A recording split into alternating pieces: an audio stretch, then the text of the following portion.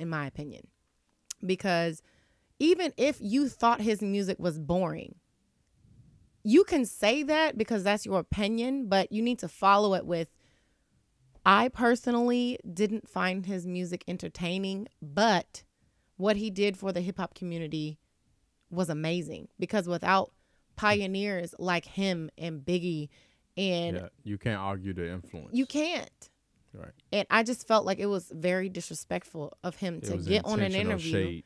It was, but also another side of the coin is, and we can say this about a lot of younger up and coming people in the entertainment industry, is that they're looking for something for attention. And just like you said, you had never heard of him before he said that. Truly. If it wasn't for this very podcast, you still wouldn't know who Lil Xan was. I didn't know who he was either. Yeah, 3 hours ago.